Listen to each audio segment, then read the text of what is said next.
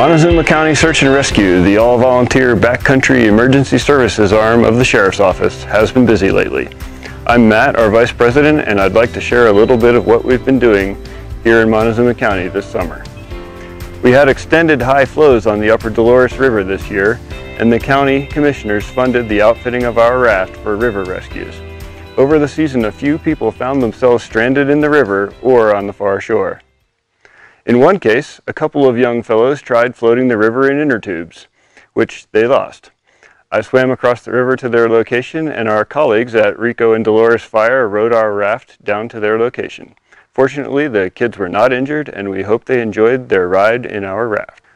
We also had a hiker lose his way after summiting Mount Hesperus, taking a minor fall and breaking his GPS unit. Several of us responded, and our first Hasty team was able to locate the hiker in the forest at the base of the talus slope. Again, fortunately, he was not injured, and he did most things right, which helped us find him quickly. His personal locator beacon, or PLB, transmitted his location to the Air Force Rescue Coordination Center, which contacted our dispatch here in Cortez. Remember, don't rely on any single device. Carry a map and compass, as well as your GPS. We also had an 86-year-old gentleman with dementia, Mr. Raymond Brown, walk away from his home near County Roads 26 and T in the Dolores, Lebanon area. Many searchers from many agencies searched for him for several days. We'd especially like to thank our colleagues at K9 Search and Rescue and Colorado's Southwest Incident Management Team, who moved their training exercise to facilitate our missing person search. It is still possible that Mr. Brown was able to hitch a ride out of the area. So if you encounter a man with severe dementia who matches his description, please call Cortez Dispatch or the Sheriff's Office.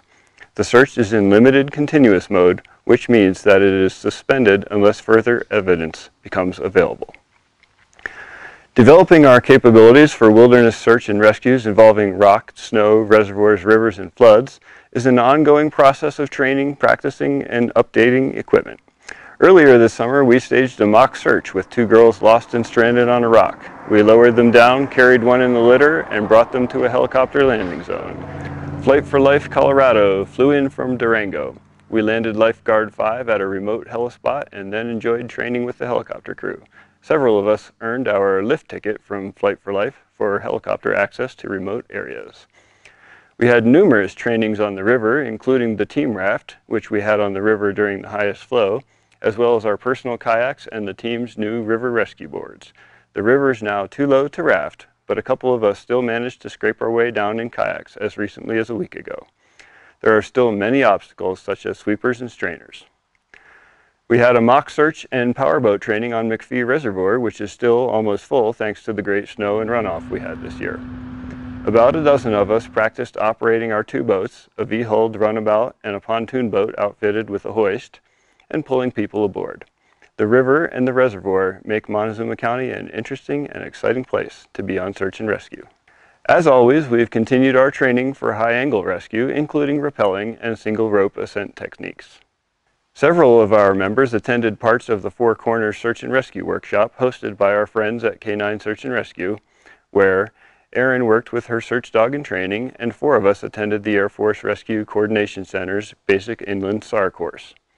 We also had a member complete Advanced Incident Command System training at the Colorado Wildland Fire and Incident Management Academy. We've been enjoying working with local fire departments, including on the river, and working with Cortez Fire Protection District for the fireworks during Independence Day celebrations. One of our members is also on Lewis Areola Fire, and I've been enjoying training with the Dolores Fire and Rescue. We'd like to congratulate the graduates of the county's Interagency Departmental Fire Academy, as well as Dolores Fire, who just brought home a half-dozen trophies from the Tri-State Firemen's Association Convention in New Mexico. Montezuma County Search and Rescue is an all-volunteer nonprofit organization providing backcountry emergency services. We never charge for rescues, but we do run on donations. If you'd like to support the ongoing development of our capabilities, including training and equipment, please contact us. You can follow us on Facebook at Montezuma County Search and Rescue. Be safe and have fun out there.